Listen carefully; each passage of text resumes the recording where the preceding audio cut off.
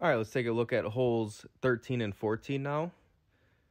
For hole 13, we are going to be setting up at min with our sniper, having our red ring touching the rough on the right, using a Titan or Kingmaker, but I would suggest having your wind under 6.5.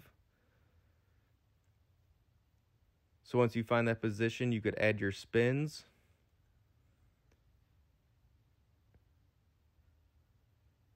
The adjustment here is 1:1 plus 0.2. So I have 5.3 wind. I'm going 5.5 rings.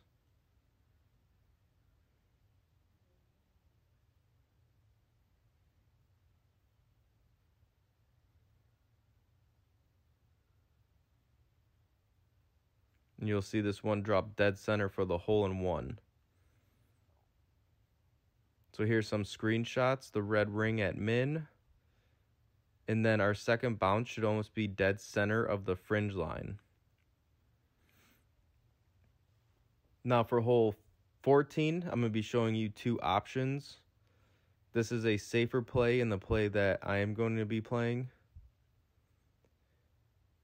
We are going to be using your quarterback with a Kingmaker with a QB 9 and 10. We're going to be setting up at the top of the +1.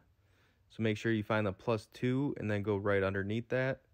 If you have a quarterback 7 or 8, you're going to be setting up at the top of the +5. The adjustment here is 1:1 plus 0.2.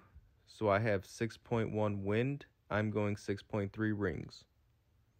No curl.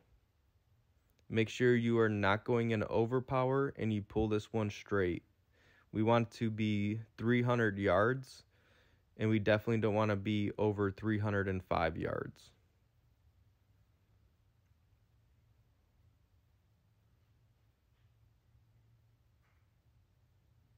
For our second shot, we are going to be pushing up from min.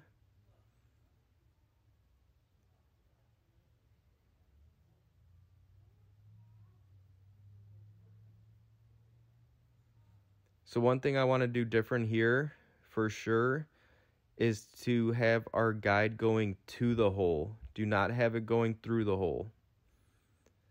I made this shot twice, and it did come in a little hot, and I probably should have reduced this for my live play, and it did smack off the pin.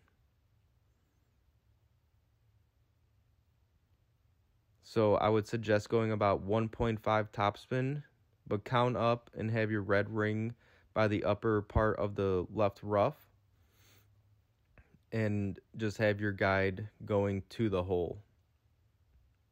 The adjustment here was +5%, or sorry, +0% at club.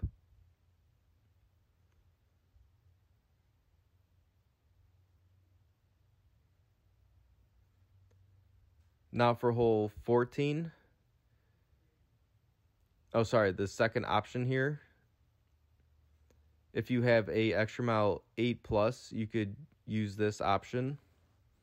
I'm going with 6 topspin, 1 left spin, and I'm aiming to have my guide in the center of that pad.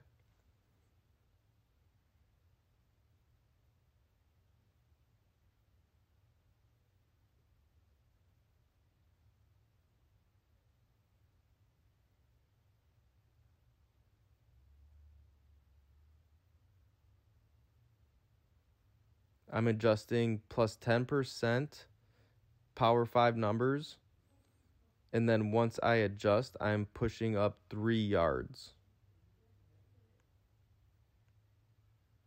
So I would give this one a test, maybe try something new. You could always try to go left of that pad and hit the rough and roll out. I think that would probably be the better option for this shot, because there was really no consistency with this.